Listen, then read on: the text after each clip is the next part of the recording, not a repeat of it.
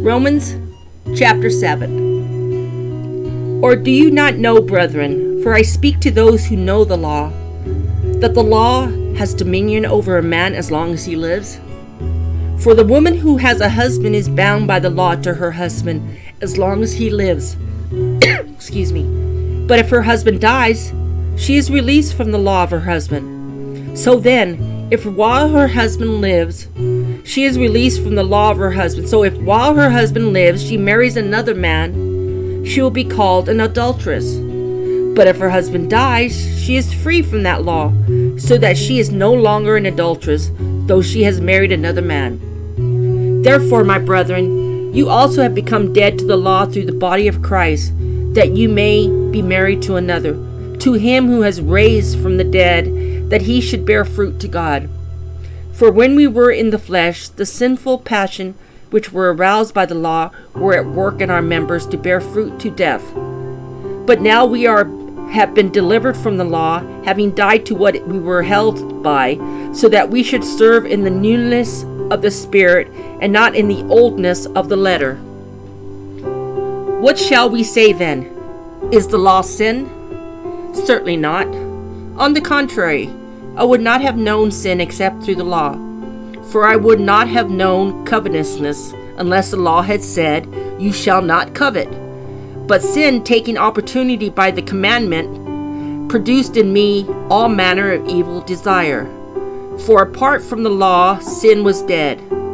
I was alive once without the law, but when the commandments came, sin revived and I died.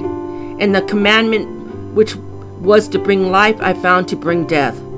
For sin, taking occasion by the commandment, deceived me, and it killed me. Therefore the law is holy, and the commandment holy, and just and good. Has then what is good become death to me? Certainly not. But sin, that is might appear sin, was producing death in me through what is good, so that sin through the commandment might become exceedingly sinful.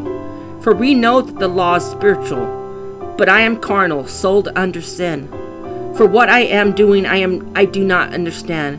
For what I will to do, that I do not practice, but what I hate, that I do. If then I do what I will not do, I agree with the law that it is good. But now it is no longer I who do it, but sin that dwells in me. For I know that in me, that is in my flesh, nothing good dwells. For to will is present within me, but how to perform what is good I do not find. For the good that I will to do, I do not do, but the evil I will not to do, that I practice. Now if I do what I will not to do, is no longer I who do it, but sin that dwells in me. I find then a law that is evil is present with me, the one who wills to do good. For I delight in the law of God according to the inward man, but I see another law in my members, warring against the law of my mind, and bringing me into captivity to the law of sin which is in my members. O wretched man that I am, who will deliver me from this body of death? I thank God, through Jesus Christ our Lord. So then, with the mind I myself serve the law of God, but with the flesh the law of sin.